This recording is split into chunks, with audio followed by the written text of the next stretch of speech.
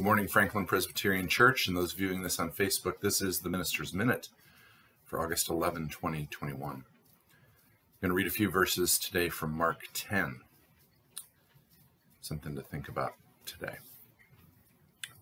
As he was setting out on a journey, a man ran up and knelt before Jesus and asked him, "Good teacher, what must I do to inherit eternal life?" Jesus said to him, "Why do you call me good? No one is good but God alone. You know the commandments. You shall not murder. You shall not commit adultery. You shall not steal. You shall not bear false witness. You shall not defraud. Honor your father and your mother." He said to him, "Teacher, I have kept all of these since my youth."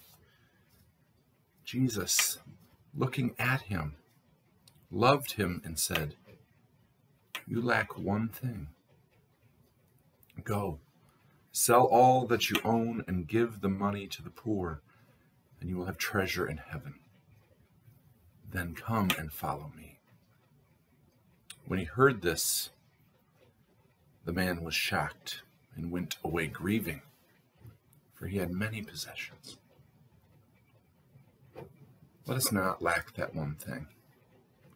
Let us think about all that we have, how we can share it, how we can give to those who need it without condition.